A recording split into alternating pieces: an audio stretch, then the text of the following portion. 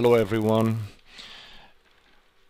Last weekend I found this colony of woolly apple aphids on one of my apple trees. It's a serious pest, so I like to show it to you. It looks like cotton candy sitting on the tree, and if you take a close look, you will see that it excretes a fatty, fibrous, thread-like substance that if you move the cottony part aside, you will see a sea of aphids sucking the life out of the apple tree. If left unattended, this aphid will create several generations in the course of a summer, ending up with females that are winged and able to fly to different places and infect even more trees. Eventually, woolly apple aphid will migrate down to the root system of a tree, and when it gets to the root system, then you can't eradicate it with anything, including very harsh chemicals. If it infects the root system of a young tree, it will dwarf the tree, and in the case of older tree, it will substantially reduce the yield.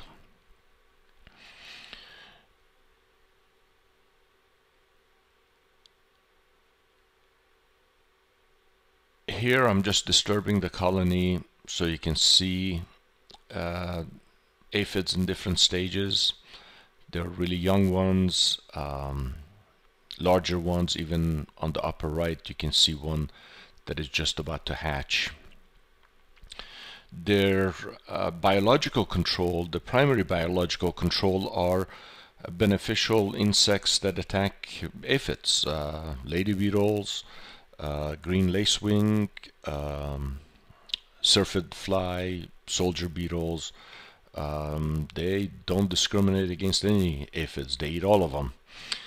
They don't like the fibrous stuff, so the lady beetle ends up pruning itself a lot, but it does eat them.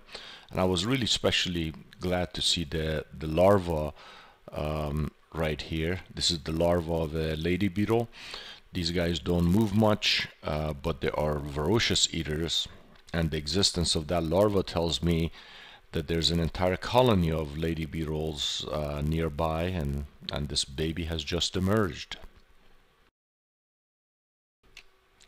The most effective biological control of this pest is provided by a wasp that is entering the screen from the left-hand side.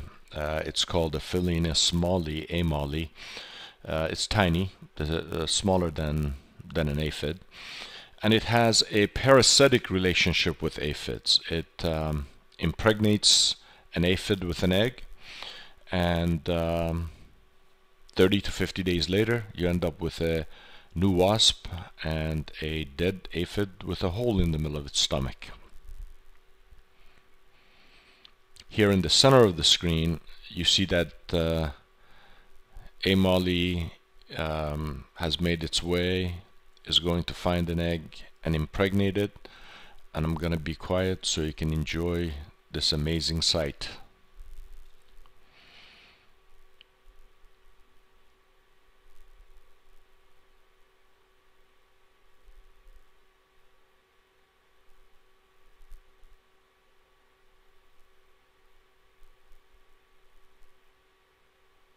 There we go, all done. One less aphid and one more wasp. Once the molly impregnates the aphid, the aphids turn black and die,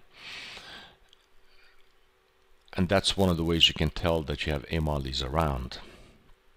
So in effect, I could have left this pest alone, let nature take care of itself, which I often do, but this is a serious pest and I didn't want to take a chance.